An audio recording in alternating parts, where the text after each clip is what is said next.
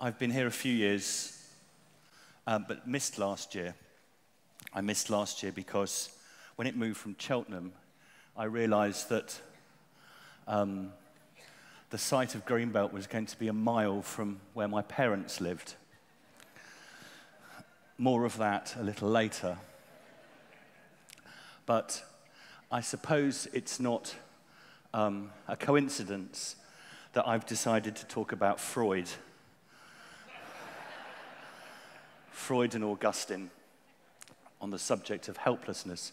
This is a talk I've never given before, and I only have it semi-clear in my head, so if you'll forgive me, this is an original contribution.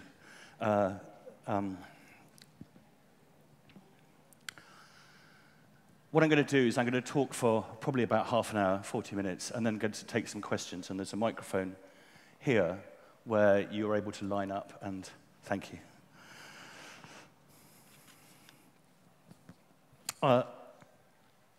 About 4 years ago, I started undergoing psychotherapy, which was a wonderful adventure in my life. And at the same time as having a 2-weekly session with the amazing Susie Orbach, who I love and saved my life, I also became friendly with another psychotherapist, became a mate called Adam Phillips. And it's my conversations that I had with Adam that have really provoked this reflection and talk.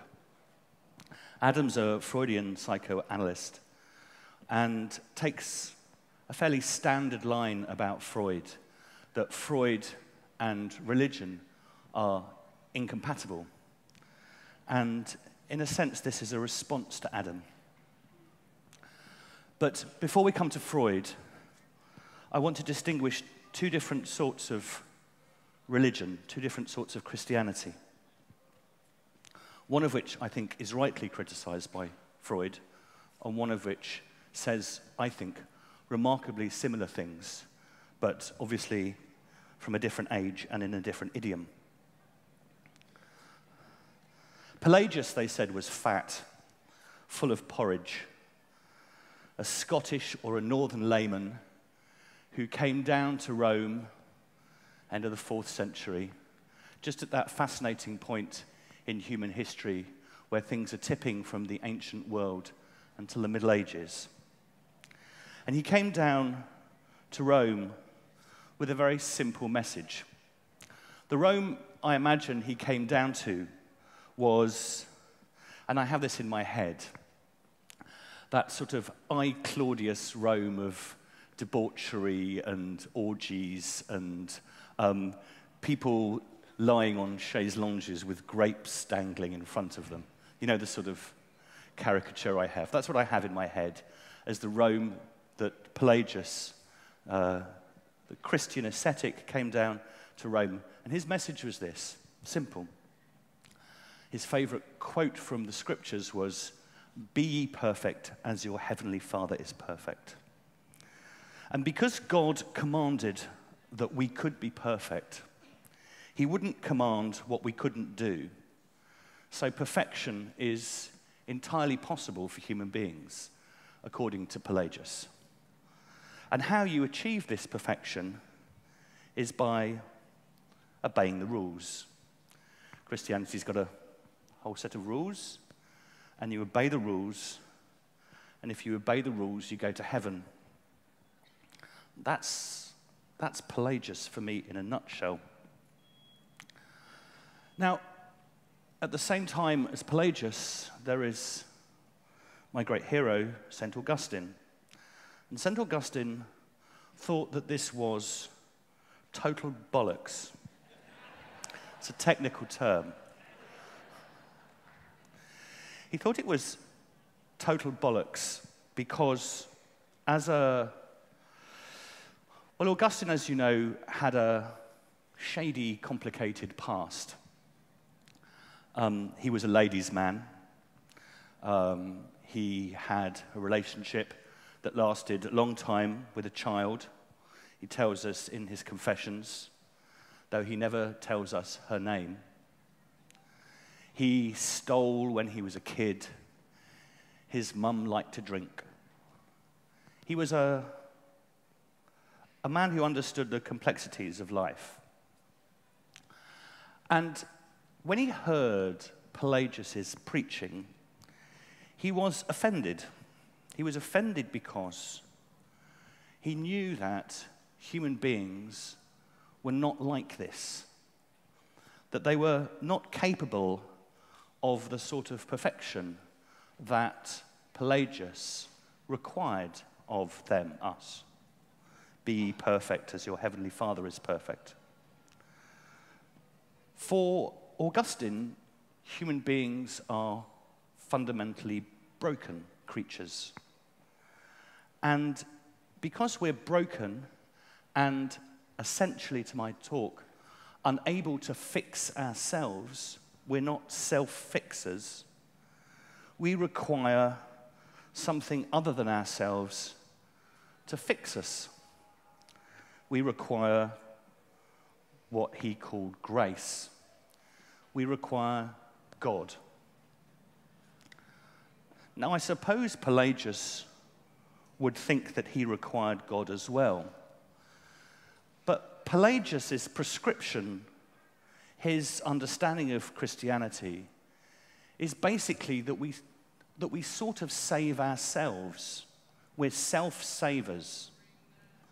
Because if we do keep the rules, if we tick the boxes, then God's role is a sort of glorified compliance officer, really.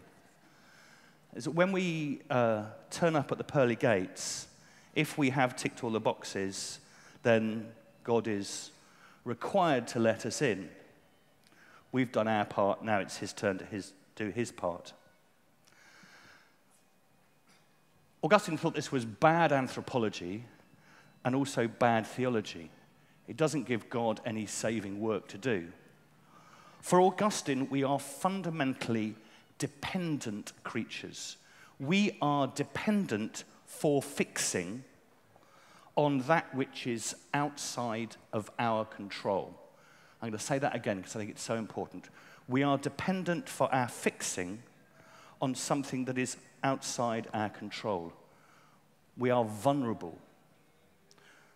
And we are dependent upon this thing that we as Christians call grace. There's no grace in Pelagius. We don't require something outside of ourselves to fix ourselves.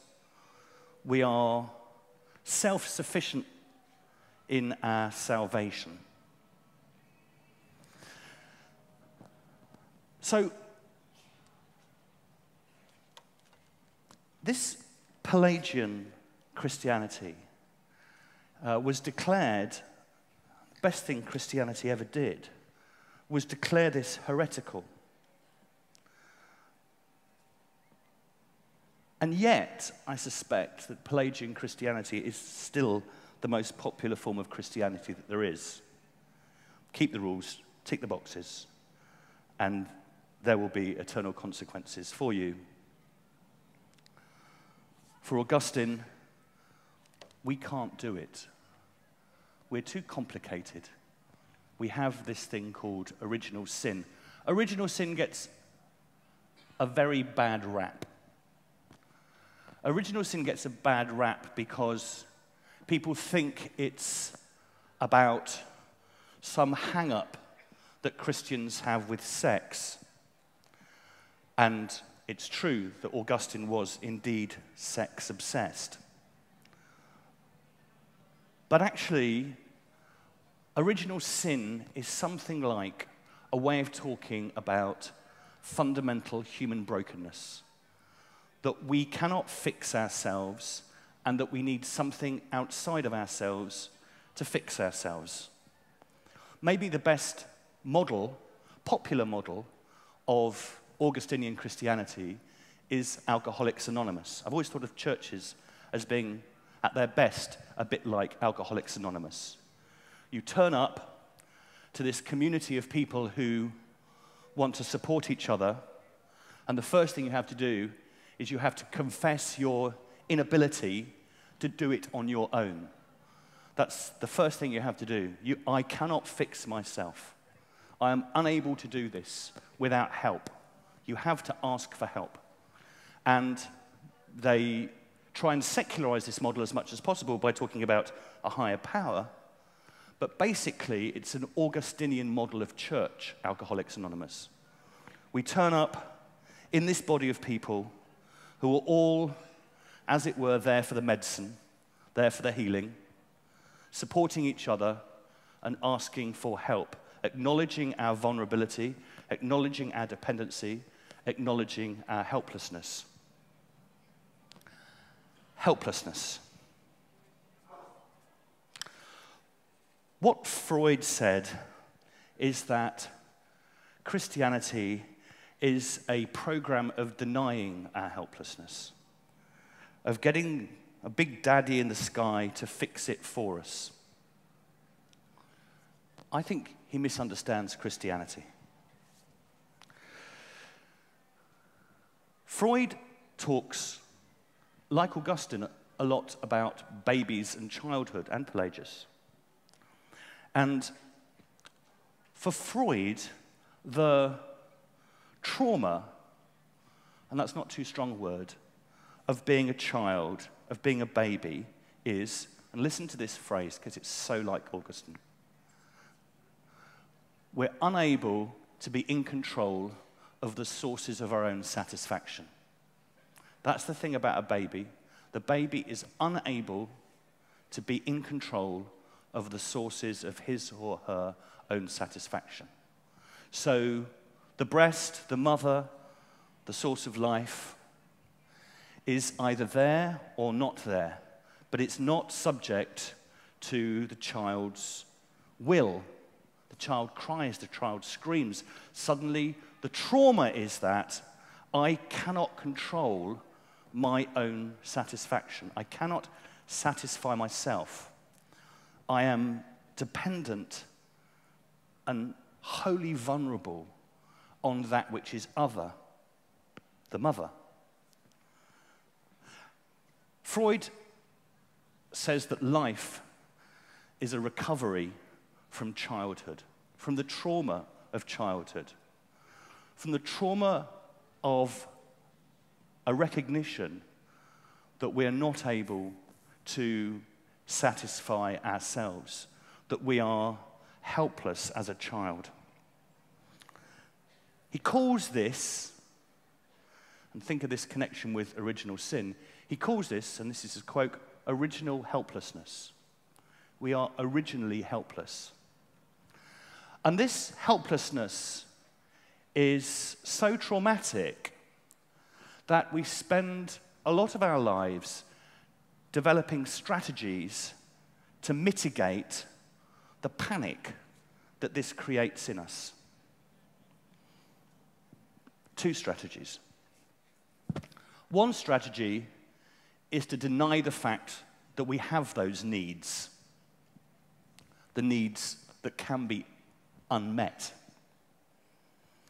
I don't need you. I don't care about other people. There's a little story, just to tell a little story, just have something in your mind. A child wants to play Lego with his dad. Dad says, I can't at the moment. I've got to make this important phone call. And the child goes, oh, don't worry then. I didn't want to play Lego in the first place. Silly little story. What's going on? Don't worry then. I didn't want to play Lego in the first place. Of course the child wants to play Lego. But by being told you can't do it now, the child is facing the fact that he or she is not in control of the sources of their own satisfaction. Someone else has to do it with them, for them. They are dependent creatures.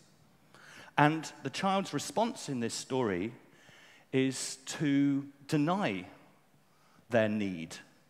I didn't want to do it in the first place, to deny their vulnerability.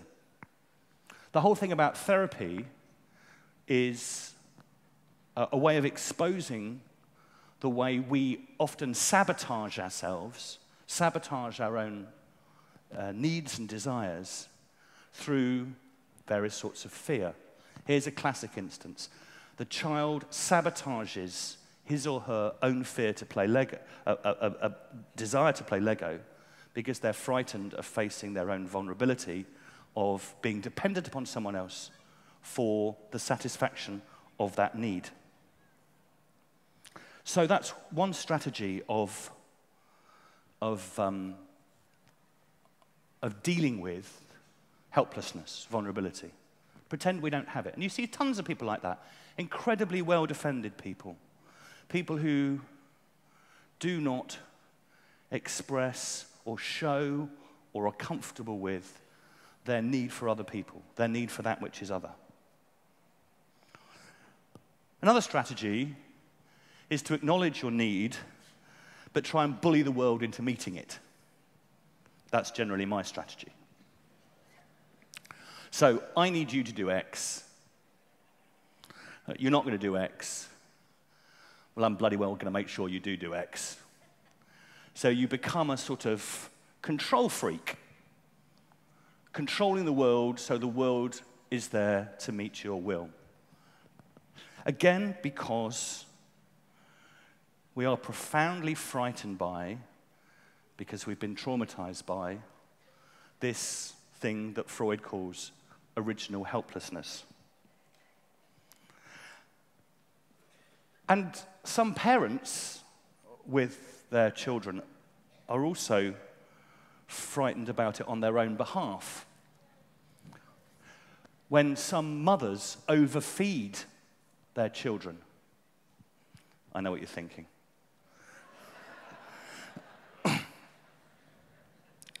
When some mothers overfeed their children, one of the things that that can be about is trying to stop the child desiring, because the desiring, carrying with it the consequence that the desire will not be met, is so traumatic for the child. So you have to bung up the child, fill the child's desires, fill it up before they even start.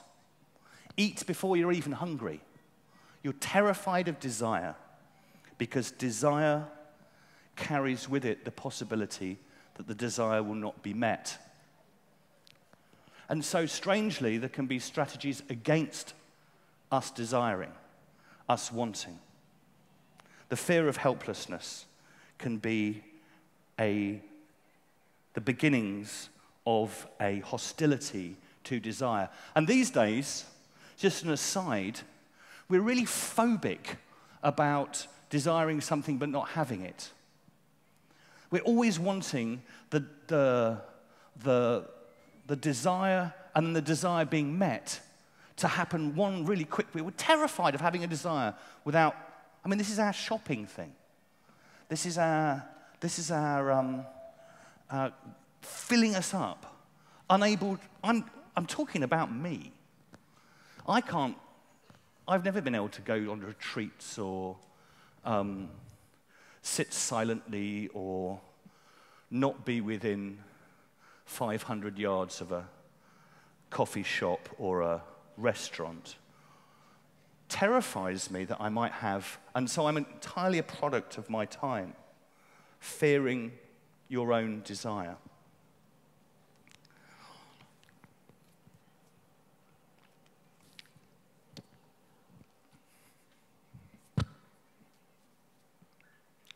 So, one of the things that Freud also says, which is brilliant, he says the original helplessness, which he describes, let me quote, as the terrifying impression of helplessness in childhood, the terrifying fear that the child is not able to satisfy their own cravings, is, he says, the beginnings of all morality. It's the beginnings of all morality. I think he's right about this. Because what it makes you realize is my need for others and their need for me. And that all human beings come stamped with fragile, handle with care. That we're not omnipotent. That's the great heresy of Pelagius. The great heresy of Pelagius is that Pelagius wants human beings to be entirely in control of themselves, that we are all-powerful. That's the fantasy that is consequent, the common fantasy that is consequent upon our fear of helplessness, our fear of fragility, that we are, I'm losing all my notes here, they're blowing away.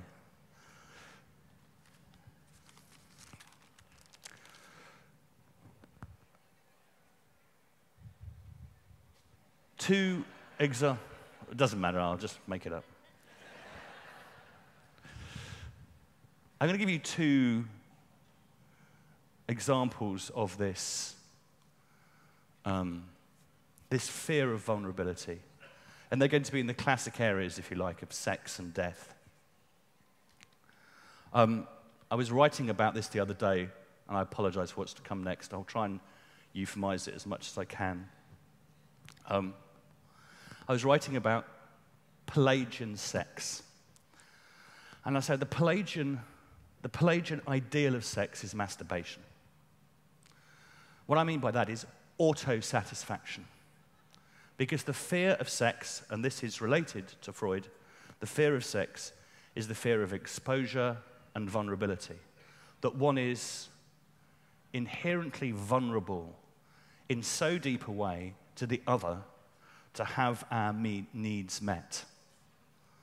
For Pelagius, auto-satisfaction is, I'm obviously calling Pelagius a very rude word here, if you understand me. Auto-satisfaction is how we ought to be satisfied. Isn't it interesting that that word satisfaction can carry such a sexual charge, but can also carry a charge about a theological charge, that it's often a word used for salvation. For Freud, no helplessness, no satisfaction. Unless you are prepared to be vulnerable and helpless, ask for your needs to be met, then they can't actually be met. The thing about the Pelagian vision, the auto-satisfaction, auto-salvation, fear of helplessness, is actually, it's a plot against desire in the end. Because it wants to stop you desiring. It wants to stop you desiring because you might desire things that you can't have, or you might desire people that won't want you, or you might desire things that will thwart you. Think about this with regard to God.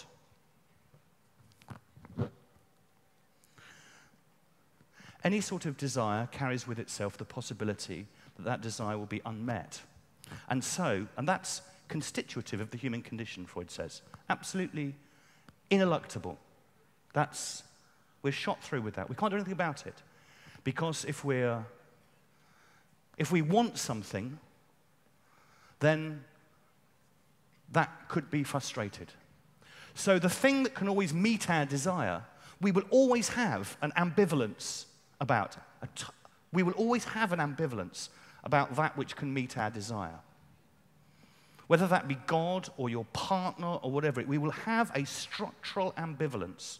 We will love and hate the thing that we love and hate.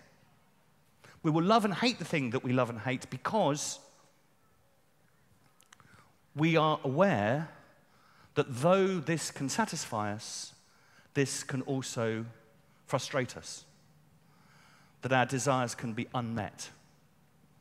And so we will always have a profoundly ambivalent relationship to parents, to partners, and to God. That's sex. Death. It's possible I might cry in a minute. Last night, as I told you, I live a mile up the road. My parents live in Slipton, if you pass through that on the way. I was in their cottage in Slipton last night. My mum sometimes reads my Guardian pieces. She didn't today or yesterday. She didn't read it online yesterday. She said, I haven't stayed at home for quite a while, so nice shepherd's pie. She sat me down and she said, darling, I need to tell you something. I've decided when the time comes, I want to go to Dignitas. This was last night. And I don't know if you've read my Guardian piece today. My Guardian piece today was all about how opposed I am to assisted dying. And I was really quite taken aback. I didn't quite know how to respond to this. And my mum started trying to describe what it was that she so feared, such that she'd want to go to Switzerland. She described us going down to, when we have a lovely trip, we could all go down and have a big party all the way down, she said.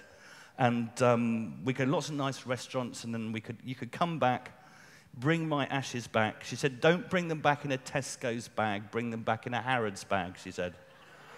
It's like the bizarre conversations you have.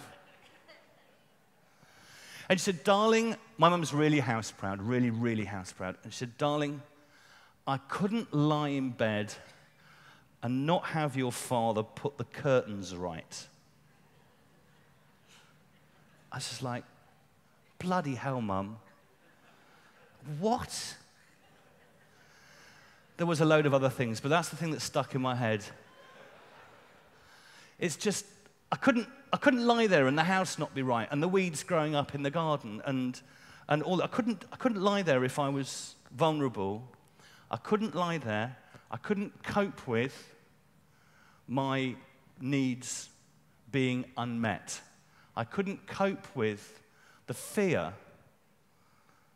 of that vulnerability. I couldn't cope almost with the fear of returning to what it's like to be a child when you're not in control of the sources of your own satisfaction. It seems to me that assisted suicide is another response to that fear of vulnerability. The fear of vulnerability as a child, or the fear of vulnerability that we might have when our powers begin to leave us. And at the heart of this, these days, is a model of liberal individualism in which we are persuaded to be and celebrated as individual units that look after ourselves. Self-satisfiers. It's the ultimate triumph of Pelagian ethics. I just don't want to live in a world like that. I want to live in a world in which I look after you and you look after me. And that's extremely vulnerable, because you might not look after me, and because I might not look after you. But actually, I want to be a bloody burden on my family when I get old.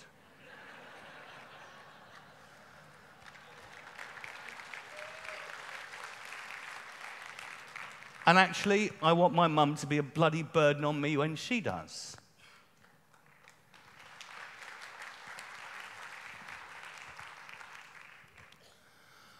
Freud was right about helplessness. No helplessness, no knowledge of helplessness, no ultimate satisfaction. Unless I ask you for help, you are not going to help me. Unless I ask you to be my lover, you are not going to be my lover. Unless I ask you to feed me, you're not going to feed me. If I pretend that those needs don't exist, they won't be met. I mean, I don't have to actually ask, but I have to acknowledge I have to understand my own vulnerability. And the same is true of God. There's times when I have lost sight of God, but I have never lost sight of my need for God. Happy are those who know their need of God. The kingdom of heaven is theirs. Happy are those who know their need of God. You need him. You need God. That's why Pelagian Christianity is rubbish. You don't really need him. Just do the things you're told to do, tick the boxes, and all will be well. I think today Christians are profoundly countercultural.